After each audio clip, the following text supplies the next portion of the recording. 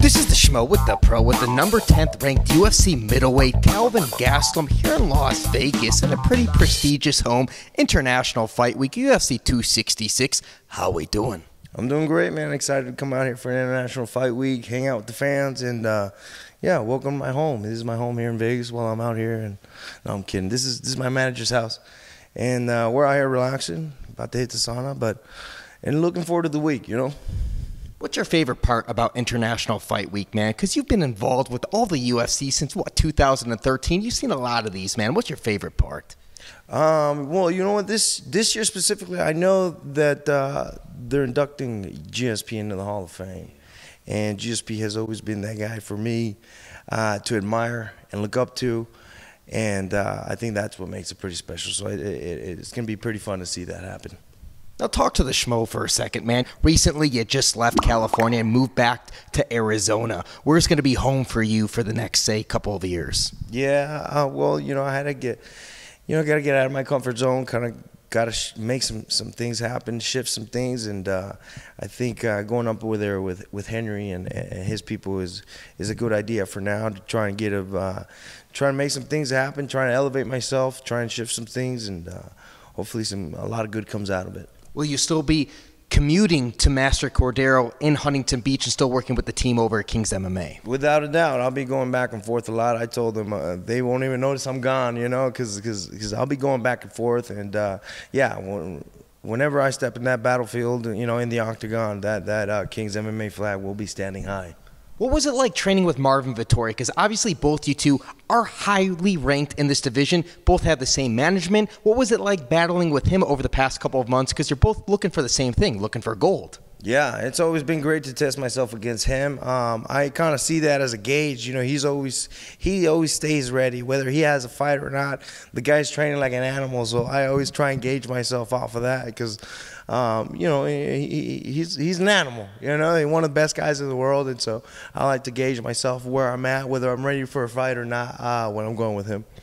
Aside from the Jack Hermanson loss, it was the heel hook, all these losses, though, recently have been decisions, man. Things that you could just tweak right then and there. When you reflect over the past couple of weeks, what's going to be the biggest change when you're making the move here in Arizona and getting back on track to getting the mission for gold? Yeah, man, you know, we're sitting in these locker rooms after these fights, and we're just realizing how much better we are after, you know, and realize how these fights shouldn't even be that close.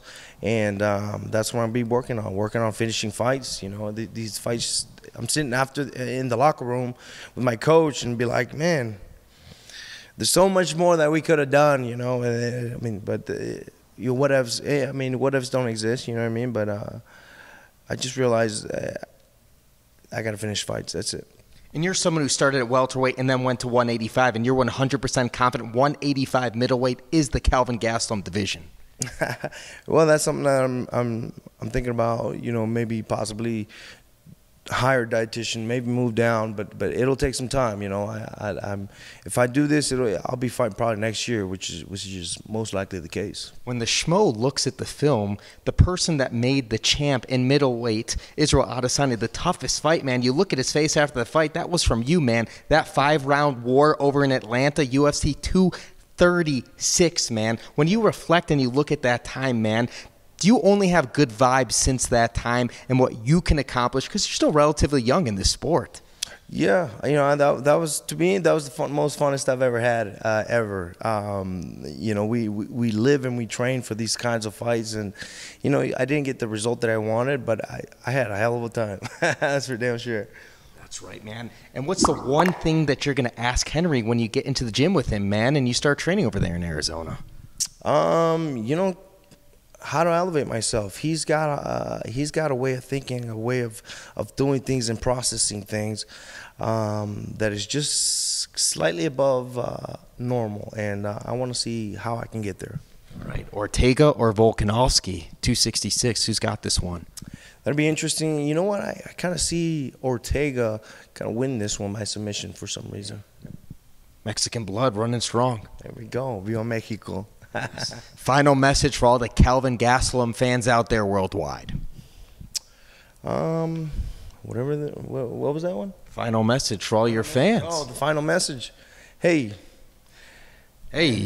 No, I'm just thinking, like, I'm not done. I mean, it may seem like I'm done, but I'm not done, guys. We're just getting started. I'm about to hit my prime, man. I feel like good things are going to come out of this, so be on the lookout. It's like Kobe Bryant making the change from number 8 to 24, second phase of the career. That's right, baby. Be on the lookout. That's right.